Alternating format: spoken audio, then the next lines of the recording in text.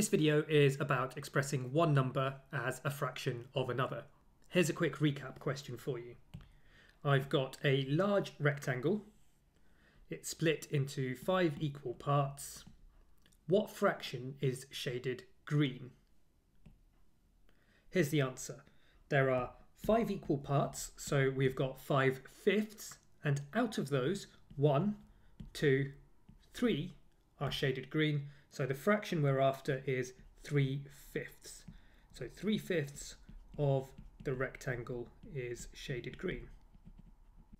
If you want a bit more practice on this kind of thing, go back to topic N1C. Let's have a look at these examples. A shop surveyed 200 of its customers. 178 said they were satisfied with their shopping experience. What fraction of the customers said they were satisfied? The answer is simply 178 over 200. This is the fraction of customers that said they were satisfied. There were 200 customers, and we treat each of these customers as equal. And out of those, 178 said they were satisfied. So the fraction that was satisfied is 178 over 200, or 178 200ths.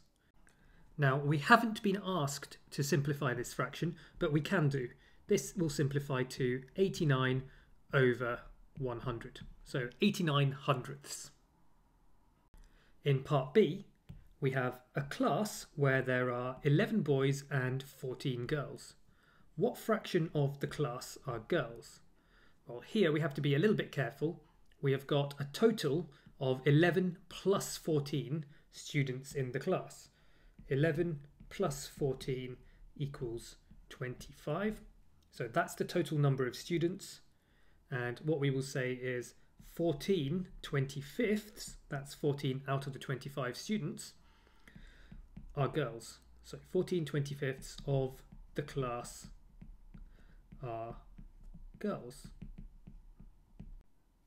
Notice that 14 25ths does not simplify, so I will leave the answer like this. Finally, we've got part C. Pause the video and have a go at this one for yourself. Here's what you should have got.